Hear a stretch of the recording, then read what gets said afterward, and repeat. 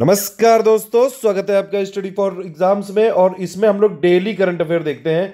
One day exams की आप तैयारी कर रहे हैं, अगर एसएससी की, यूपी ट्रिपल एससी की, स्टेट पीसीएस की, यूपी पीसीएस की, बीपीएससी की, या फिर किसी भी स्टेट पीसीएस की, या फिर किसी भी एसएससी एग्जाम की, बैंकिंग पीओ, या किसी भी वनडे एग्जाम की, चाहे वो पुलिस एग्जाम हो, चाहे वो रेलवे का एग्जाम हो, चाहे वो यूपी ट्रिपल एससी का एग्जाम हो, उसकी तैयारी कर रहे हैं तो ये वाली करंट अफेयर डेली की डेली जरूर देख लिया करिए। और इसकी पीडीएफ बिल्कुल जो है हम फ्री दे रहे हैं study for exams Telegram channel पे।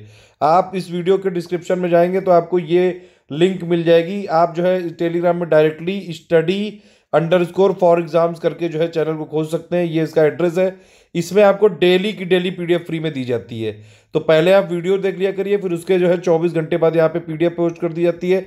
आप उससे देख लीजिए। देखिए डेली डेली करते हैं हम ये।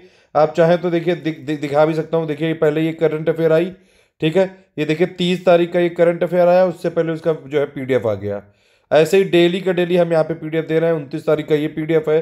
पूरे करंट अफेयर के 25 से 30 क्वेश्चन होते हैं जो पूरे दिन के करंट अफेयर को कवर कर देते हैं। वनडे एग्जाम्स के लिए बेस्ट सीरीज है ये एक कॉम्प्रिहेंसिव सीरीज है। इसमें अगर आपने ये वाला करंट अफेयर डेली देख लिया तो इसके अलावा कोई भी वीडियो देखने की जरूरत नहीं पड़ेगी, ठीक है। इसके साथ साथ आप वीडियो के साथ साथ इस टेलीग्राम ग्रुप को जरूर ज्वाइन कर लीजिएगा सारी पीडीएफ फ्री में पाने के लिए। ऑल द बेस्ट है, जय हिंद। हेलो दोस्तों, स्टडी फॉर एग्जाम्स में आपका स्वागत है। मैं अजय मीना आपके लिए लेकर आया हूँ डेली करंट अफेयर्स का एक नया पार्ट। जैसे कि आज है 5 फरवरी 2020। सो आज के जितने भी इंपॉर्टेंट करंट अफेयर्स हैं वो इस लेसन में हम डिस्कस करेंगे। और टेलीग्राम के ग्रुप के बारे में आपको ज्ञान सर ने बता ही दिया। इस लेसन की पीडीएफ मिल जाएगी आपको कल रात को।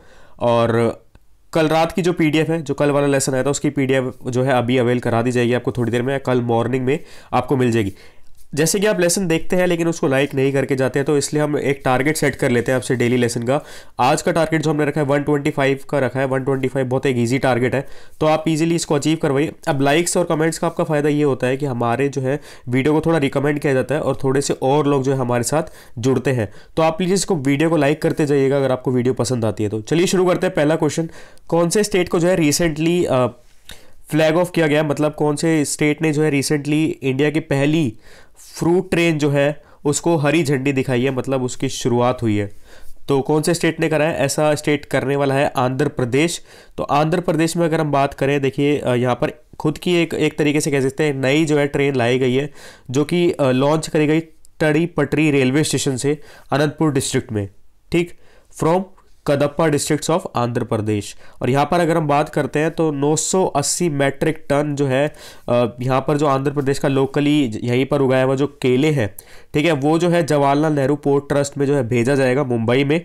और जो ये बनाना है ये एक्सपोर्ट करे जाएंगे। बनाना नेम जो कि एक ब्रांड नेम बनाया गया, हैप्पी बनानास, तो इस ब्रांड नेम से जो है ईरान में भेजे जाएंगे, ठीक। आगे बात करते हैं अब आंध्र प्रदेश के बारे में। देखिए आंध्र प्रदेश की अगर हम बात करते हैं तो स्टेट एनिमल है यहाँ पे ब्लैक बक।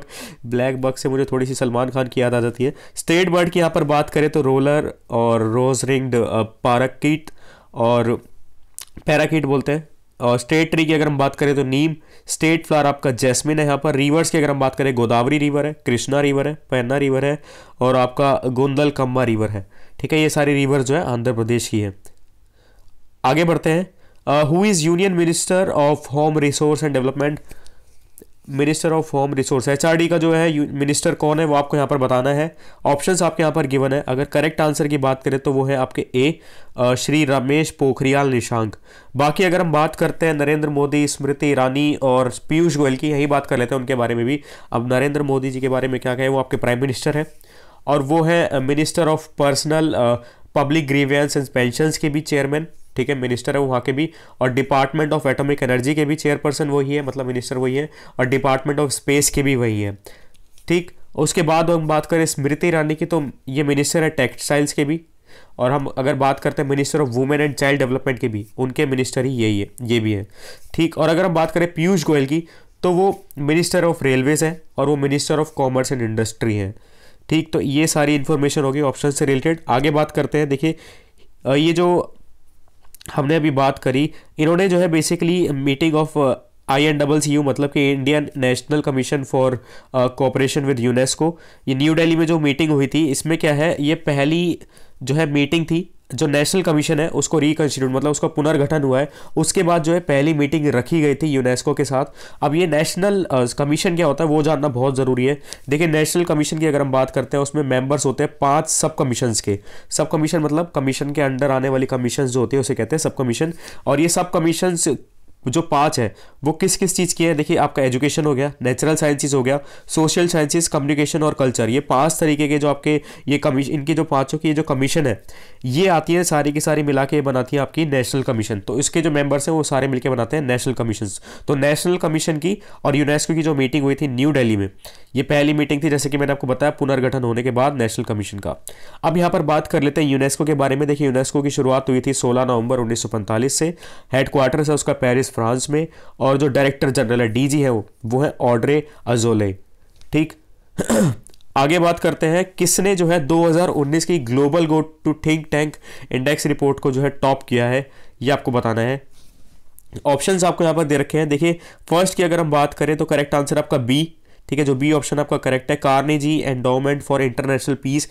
ये जो थिंक टैंक है यूएस का है, इसने टॉप किया है। और सीक्वेंस में यहाँ पर चल लीजिएगा, देखिए जो ब्रुजेल है बेल्जियम से, उसने वो सेकंड आया है, और जो थर्ड है French institute of international relations वो थर्ड आया। ये आपको पता है फ्रेंच की बात हो रही तो फ्रांस से है। तो ये टॉप 3 है ऑप्शन में आपको यहाँ पर बता दी। और जो ऑब्जर्वर रिसर्च फाउंडेशन है ये 27 नंबर पे है। इसका नाम यहाँ पर मैंने इसलिए डाला क्योंकि ये बेसिकली इंडिया की थिंक टैंक है। और थिंक टैंक क्या होता है अगर वो किसी को नहीं पता तो थिंक टैंक होता है जिसने कि आपके जो रिसर्च का काम होता है ना पूरा आपका, देखिए अब एक होता है कि आपने बजट बना दिया, अब बहुत सारी मिनिस्ट्रीज है, बहुत सारे काम होते हैं, तो रिसर्च रिलेटेड जितना भी काम होता है वो काम करते हैं थिंक टैंक।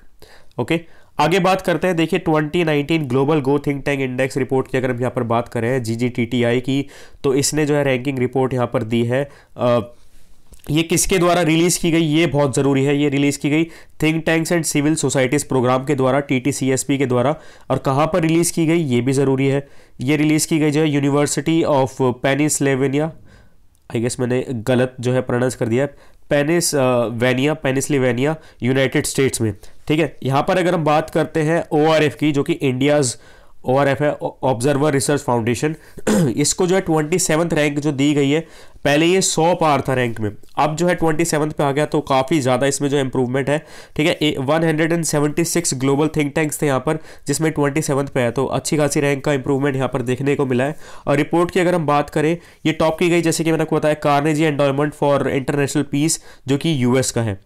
ठीक, टॉप 3 आपको बताना जरूरी थे, वो टॉप 3 मैंने आपको ऑप्शंस में बताई दिए, वो याद रखिएगा। अब यहाँ पर बात कर लेते हैं अबाउट ORF। तो ORF का हेडक्वार्टर है न्यू दिल्ली में। और फॉर्मेशन की अगर हम बात करें, शुरुआत हुई थी इसके या फिर गठन हुआ था 5 सितंबर 1990 में। चेयरपर्सन जो है या फिर चेयरमैन जो है वो है संजय जोशी।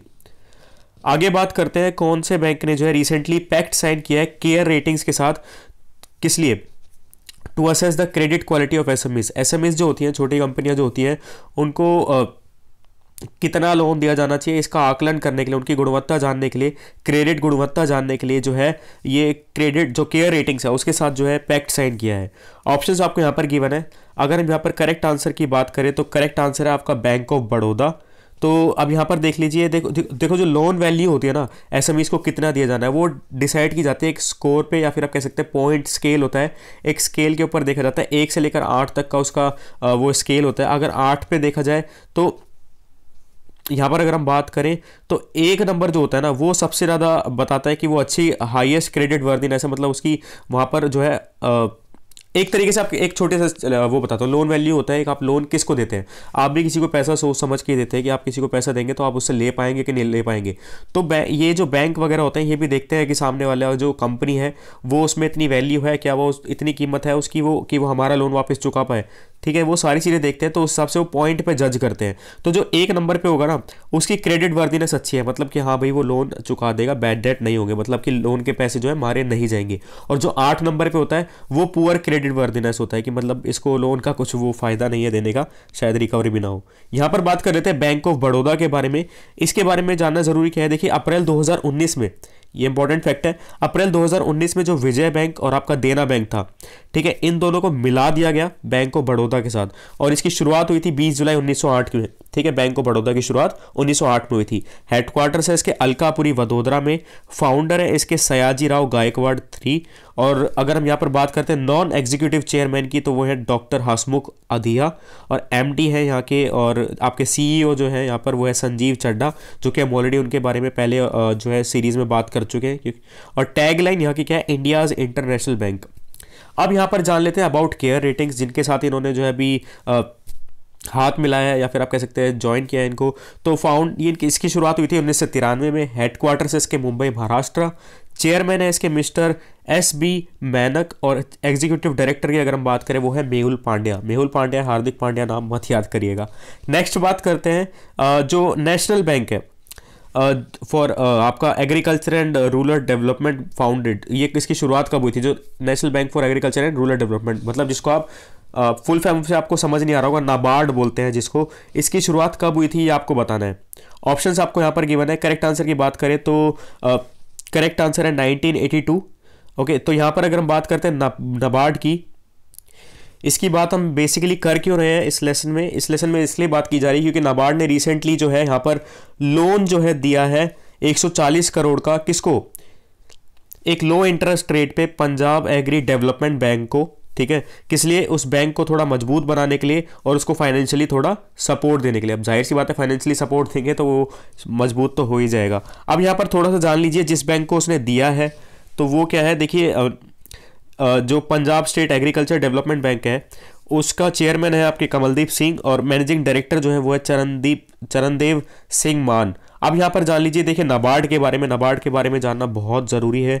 नाबार्ड के बारे में अगर कहें, नाबार्ड का काम क्या है, नाबार्ड सुपरवाइज करता है जो आपके जितने भी स्टेट कोऑपरेटिव बैंक्स होते हैं, डिस्ट्रिक्ट कोऑपरेटिव सेंट्रल बैंक्स होते हैं, आपके रीजनल रूरल बैंक्स होते हैं, और ये कंडक्ट करता है statutory inspection of these bank. जितने भी इन बैंक का जो इंस्पेक्शन होता है तो वो सारा का सारा जो है नाबार्ड ही कंडक्ट करता है, नाबार्ड ही जो है उसकी देखभाल करता है, ठीक। और अगर हम इसकी बात करें, इसकी शुरुआत हुई थी 12 जुलाई 1982 में, और इसके हेडक्वार्टर से मुंबई महाराष्ट्र। चेयरपर्सन इसकी अगर हम बात करें इधर हर्ष कुमार भानवाला, और ये किस एक्ट के तहत है, ये है national bank for agriculture and rural development act 1981। सारा का सारा हिंदी में भी आपको राइट साइड गिवन है मोस्टली, तो मैं कभी कभी मोस्टली जो है इंग्लिश में ही रीड करता हूँ, वैसे आपको हिंदी में समझा देता हूँ। अगर आप प्योर हिंदी वाले हैं तो आप अपना PDF टेलीग्राम से ले लीजिएगा और वहाँ पर प्योर हिंदी में भी आप वहाँ पर पढ़ सकते हैं। कौन से 2 बैंक हैं जिनको रिसेंटली, जो कि मतलब पब्लिक सेक्टर बैंक जो है उनमें ऐसे कौन से सिर्फ 2 बैंक जो है उनको रेट किया गया है good in digital transactions for December 2019। सो कहने का मतलब यह है दिसंबर 2019 में ऐसे कौन से 2 पब्लिक सेक्टर बैंक थे, कौन से सरकारी बैंक थे जिनको अच्छा माना गया है डिजिटल ट्रांजैक्शंस के मामले में। तो ऑप्शंस आपको यहाँ पर दे रखे हैं। करेक्ट आंसर की बात करें तो वो है ए, state bank of India and bank of Maharashtra. तो ये किसके द्वारा बताया गया, अकॉर्डिंग टू डेटा, जो डेटा है किसके द्वारा, गवर्नमेंट विया ministry of electronics and information technology. तो इस मिनिस्ट्री के द्वारा जो है डेटा है उसने बताया कि बैंक ऑफ महाराष्ट्र और आपका स्टेट बैंक ऑफ इंडिया, ये सिर्फ यही 2 बैंक थे गवर्नमेंट बैंक जो कि पब्लिक सेक्टर बैंक्स थे जिनको अच्छा माना गया डिजिटल ट्रांजैक्शंस में दिसंबर 2019 के लिए, ठीक है। अब यहाँ पर थोड़ा जान लीजिए दोनों बैंक के बारे में। देखिए स्टेट बैंक ऑफ इंडिया की बात करें तो यहाँ पर उनके चेयरपर्सन है रजनीश कुमार, और इसके हेडक्वार्टर है मुंबई महाराष्ट्र में। इसका पहले नाम था इंपीरियल बैंक ऑफ इंडिया, बहुत ही ज़्यादा आई गेस ज़रूरी नाम है, बहुत से लोगों को नहीं पता होगा।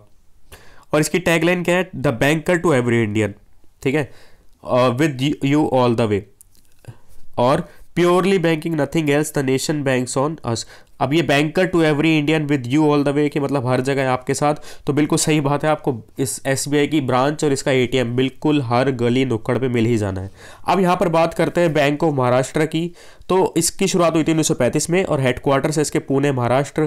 टैगलाइन क्या है, एक परिवार एक बैंक, 1 फैमिली 1 बैंक। और MD कौन है यहाँ पर और CEO कौन है, AS राजीव। MD और जो CEO है इनके नाम याद रखना आपको बहुत ज़रूरी है अभी जो 2020 में एग्ज़ाम देने वाले हैं। ऐसा क्यों, क्योंकि अभी बहुत सारे नाम जो है चेंज हुए हैं, नए नए CEO अपॉइंट किए गए हैं, तो जाहिर सी बात है बहुत ज़्यादा चांस बनते हैं कि यहाँ पर क्वेश्चन आएगा ही आएगा। आगे बढ़ते हैं, किसको रिसेंटली अपॉइंट किया गया है अगला नेक्स्ट कमिश्नर इंडिया की तरफ से कनाडा के लिए। तो यहाँ पर अगर हम बात करें करेक्ट आंसर की, तो आपके करेक्ट आंसर हैं अजय बिसरिया। ठीक है, अजय बिसरिया जो है वो आपका करेक्ट आंसर है। अब ये 3 जो है इनके बारे में यहाँ पर बता रहा हूँ। देखिए विनय कुमार जो है वो हाई कमिश्नर, हाई कमिश्नर क्या होता है वो चीज़, और एक और चीज़ है, हाई कमिश्नर एम्बेसडर को ही कहते हैं। ठीक है, इंडिया का जैसे एक एम्बेसडर होता है कनाडा के लिए, दूत आप कह लीजिए, ठीक है, वो होता है। तो ये जो विनय कुमार है ये अफगानिस्तान में, इंडिया की तरफ से एम्बेसडर अफगानिस्तान में, और जो आपके सतबीर सिंह है ये अल्जेरिया में, और आपके जो अनुमुल्ला गितेश शर्मा है ये ऑस्ट्रेलिया में। तो ये इंडिया के ही सारे एम्बेसडर्स हैं जो अलग अलग कंट्री में है। ठीक है, अब यहाँ पर बात करते हैं मिनिस्ट्री ऑफ एक्सटर्नल अफेयर्स और गवर्नमेंट ऑफ इंडिया जो है उन्होंने अनाउंस किया अजय बिसरिया को next high commissioner of India to Canada. ठीक, और इधर बात कर लेते हैं कनाडा के बारे में। कनाडा की कैपिटल ओटावा, करेंसी यहाँ पर कैनेडियन डॉलर, और प्राइम मिनिस्टर है यहाँ पर जस्टिन ट्रूडो। अब आगे बढ़ गए हम कि सीईओ कौन है अमेरिकन आईटी जायंट आईबीएम का। एक बहुत प्राउड क्वेश्चन आपके लिए कह सकते हैं, ये एक बहुत ज़रूरी क्वेश्चन है। आने के चांस इसके बहुत कम है क्योंकि ये बहुत कॉमन है और हर किसी इंसान को धीरे धीरे पता चल जाएगा। ठीक है, इसमें आपको बताना है कि इसका करेक्ट आंसर कौन सा है। जो सीईओ है अभी रिसेंटली आईबीएम के कौन है, तो यहाँ पर आपको बताना है, सॉरी ऑप्शन यहाँ पर आपको गिवन थे। करेक्ट आंसर की बात करें तो वो है अरविंद कृष्णा। अब यहाँ पर एक चीज़ है, जो ऑप्शन है ना, यहाँ पर ये 3 नाम को रिसर्च करने मत बैठेगा, मैं उनके बारे में बता भी नहीं रहा हूँ क्योंकि ये नाम मैंने खुद से ही बनाए थे रैंडमली उठा के, और इनका कोई लेना देना नहीं है। मेरे को लगा थोड़ा सीईओ टाइप का सा नाम लग रहा है, समर चौहान, रंजित सक्सेना, तो मैंने ऐसे ही यहाँ पर रैंडम ऑप्शंस ले लिए क्योंकि मेरे को कोई चॉइस लगी नहीं कि मैं ऑप्शंस क्या दूँ और क्या बताऊँगा। क्यों ऐसा क्यों? क्योंकि देखिए अब तक सिर्फ 3 ही सीईओ बन पाए हैं इंटरनेशनल कंपनीज़ में, मतलब अमेरिका की बड़ी कंपनीज़ में जो है 3 ही सीईओ बन पाए हैं जिनको आप मोस्टली जानते ही होंगे। एक तो हो गया आपके गूगल के सीईओ सुंदर पिचई, और माइक्रोसॉफ्ट कॉरपोरेशन के चीफ सत्या नडेला। तो इनका नाम तो आपने सुन ही रखा होगा, अरविंद कृष्णा का नाम भी आप धीरे धीरे सीख ही जाओगे, जैसे सुंदर पिचई और सत्या नडेला का नाम आपने सुना होगा। क्यों? क्योंकि देखिए ये बाहर जाके इंडिया की तरफ से बाहर की कंपनियों के, बड़ी बड़ी कंपनियों के जो है सीईओ बन गए हैं। ठीक है, तो ये जो है अरविंद कृष्णा, इनको सेलेक्ट किया गया है चीफ एग्जीक्यूटिव ऑफिसर की पोस्ट पे आईबीएम के लिए। ठीक है, और वर्ल्ड क्लास सक्सेशन प्रोसेस हुआ था यहाँ पर, और ये जो है अप्रैल से जो है सीईओ बन जाएंगे यहाँ पर। और ये तीसरे इंडियन है जो कि यूएस बेस्ड मल्टीनेशनल कंपनी, ठीक है, यूएस बेस्ड मल्टीनेशनल कंपनी, ये तीसरे बंदे हैं जो अब माइक्रोसॉफ्ट और गूगल के बाद जो है यहाँ पर हेड बनने वाले हैं, मतलब सीईओ बनने वाले हैं। तो बहुत ज़्यादा इंपॉर्टेंट क्वेश्चन था।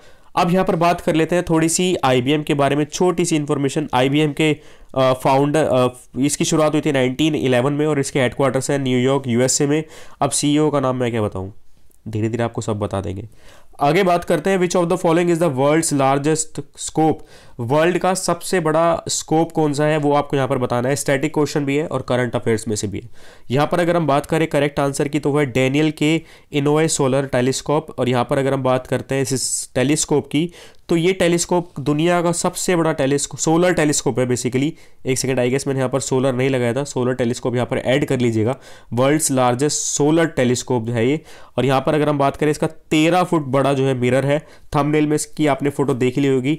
और यहाँ पर इसने जो है फोटो कैप्चर करी है, सबसे हाईएस्ट रेजोल्यूशन की फोटो जो है सूरज की फोटो कैच करी है, जो उथल पुथल होती रहती है। आपने देखा होगा वोल्केनो टाइप की सूरज में जो है उथल पुथल दिखाते हैं, उसकी सबसे हाईएस्ट रेजोल्यूशन इमेज जो है इस सोलर स्कोप ने जो है टेलीस्कोप ने जो है कैप्चर करी है। कहाँ पर? Hawaiian island of MAUI.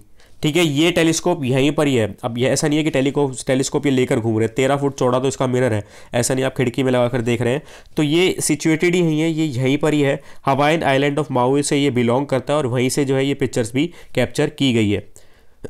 अब यहाँ पर लास्ट क्वेश्चन आ गया आपके सामने, कौन से स्टेट में जो है YSR pension कनुका doorstep pension scheme जो है लॉन्च की गई है। यहाँ पर अगर हम बात करें ऑप्शंस में, तो करेक्ट आंसर आपका आंध्र प्रदेश। आंध्र प्रदेश में जो है ये लॉन्च की गई है स्कीम। अब इसमें अगर हम बात करें स्कीम के बारे में, ये किस लिए? वेलफेयर पेंशन्स यहाँ पर देने की बात करेंगे। पेंशन्स दी जाएगी जितने भी ओल्ड एज लोग हैं। और ओल्ड एज में अगर हम बात करें तो ओल्ड एज की एज भी जो है अब यहाँ पर घटा के 65 से 60 कर दी गई है। और आंध्र प्रदेश के बारे में यहाँ पर जाने तो यहाँ के गवर्नर हैं बिस्वा भूषण हरिचंदन। चीफ मिनिस्टर यहाँ पर जो है आपके YSJ, जिनके ऊपर YSR कहेंगे, जिनके ऊपर जो है इसका स्कीम का नाम रखा गया है, जो कि इनका नाम है येदुगुरु संदिंती जगमोहन रेड्डी। और नेशनल पार्क्स यहाँ पर कौन कौन से हैं, वो है पापी कोंडालू नेशनल पार्क और श्री वेंकटेश्वरा नेशनल पार्क। तो कैसा लगा लेसन कमेंट सेक्शन में ज़रूर बताइएगा। टारगेट हमारा पूरा करवा दीजिएगा 125 लाइक्स का। अब देखिए वीडियो तो आप शेयर कर नहीं रहे हैं, किसी और को दिखाई नहीं रहे हैं, तो इसलिए वीडियोस पे व्यूज़ नहीं धीरे धीरे बढ़ रहे हैं। अब आपको क्या करना है, सिर्फ आपको लेसन का लाइक जो है बटन दबा देना है, व्यूज़ अपने आप धीरे धीरे बढ़ने लगेंगे, लाइक्स बढ़ने लगेंगे तो लोगों की रिकमेंडेशन में जो है वीडियो जाने लगेगी। क्यों? क्योंकि भैया क्वालिटी टाइम लगता है इसमें, आपके एक 15-20 मिनट की वीडियो देने में करीबन 3 से 4 घंटे आराम से जाते ही जाते हैं। तो प्लीज़ इस मेहनत को थोड़ा सपोर्ट कीजिएगा, लाइक कीजिएगा। Thank you.